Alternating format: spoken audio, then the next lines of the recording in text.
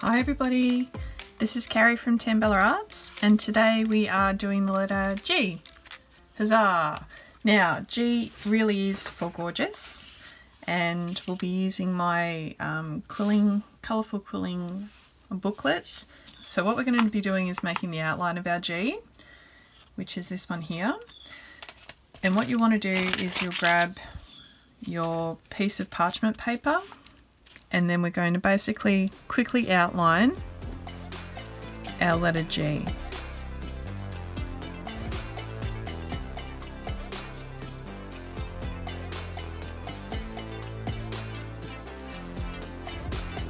There we go. So we have our outline. Next, you'll want to grab your cardstock that you're working with. So I'm working with American Crafts cardstock, which has this beautiful texture on one side and it's smooth on the other. So I want the textured side to be facing up. So what I'm doing is I'm flipping over my cardstock and I'm taking my trace and I'm flipping my trace over so that I'm going to push my trace onto my cardstock, and then we're outlining as we go.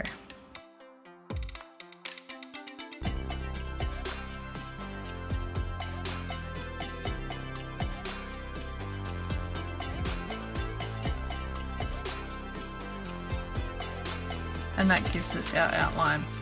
Okay, for our next step, we're going to be cutting this shape out. So you could use your scissors here.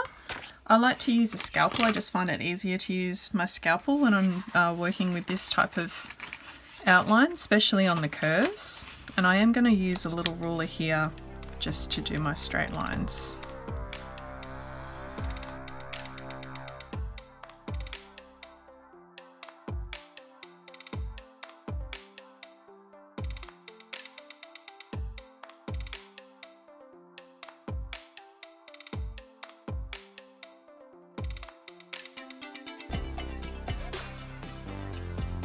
Okay.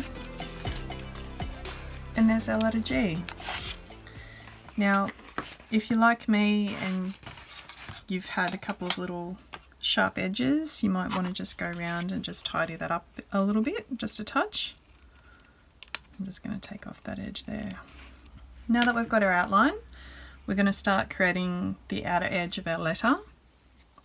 And I'm having the textured edge facing out.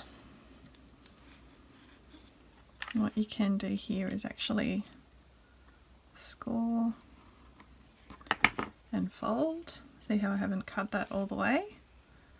Yep, and then I'm going to start shaping this for the internal part. It is easier to do internals of your letters first.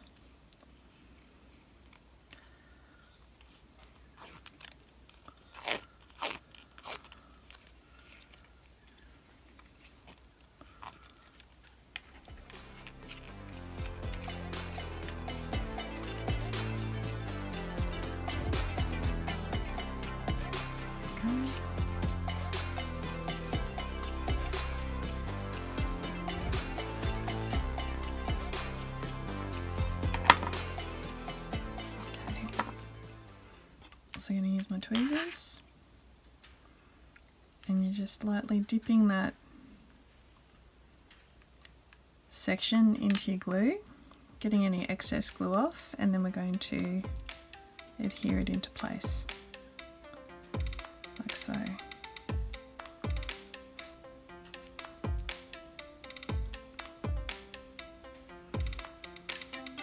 Beautiful. Okay.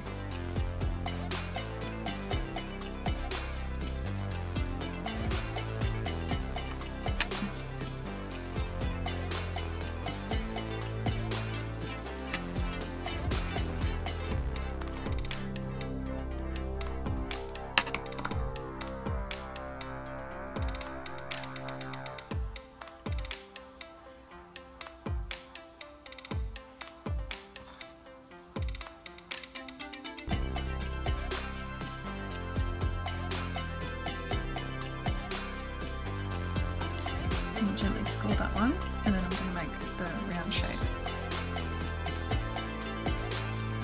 So that way.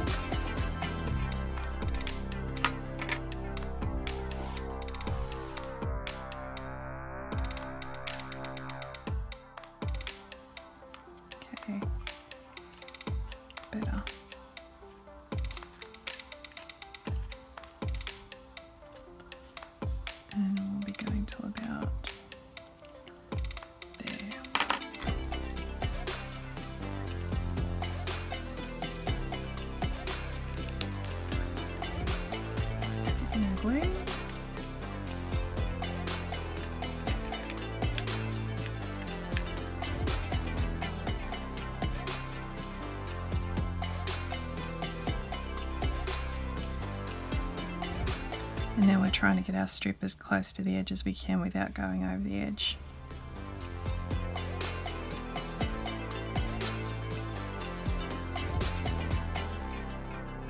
Perfect. Alright, there's our letter G. I'm going to let him dry now. Always remember that you want to check that your letter isn't sticking to your work surface because you are working with glue right to the edge. So it doesn't hurt to just move it around every once in a while to make sure that it's not sticking.